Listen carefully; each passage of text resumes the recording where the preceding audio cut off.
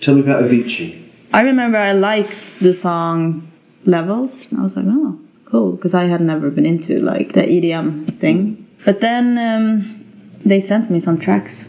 And I was like, yeah, let's try to write on this. Because I've never done it before.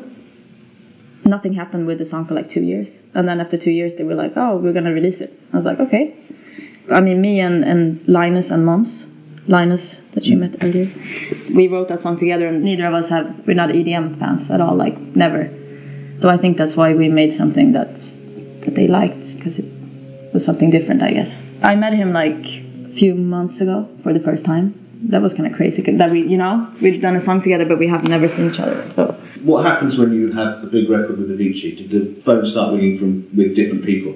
Yeah, it did. It opened doors. A lot of like maybe thousands and thousands of DJs that wanted me to sing on their tracks and stuff like that.